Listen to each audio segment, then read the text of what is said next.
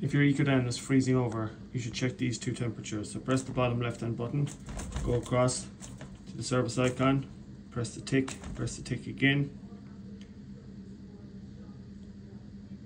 and then go all the way down to running information, and I want you to scroll across to 005. This should be, if your unit is frozen over or very cold outside, this should be 0 degrees, 1 degrees, -1 or 2 degrees. This is the temperature at the bottom of the evap line. And then 009 is the outside ambient temperature. Now when the unit is not frozen over, these two temperatures should be roughly the same. So that's 7 degrees outside at the minute. The unit isn't frozen over, but our heat exchanger is quite cold at the bottom of it, which is good. 1-2 degrees.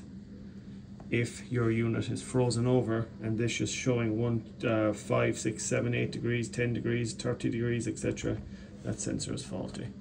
And that sensor is the back of the coil low down and needs to be replaced. It's either TH3 or TH7. It's TH3, I think.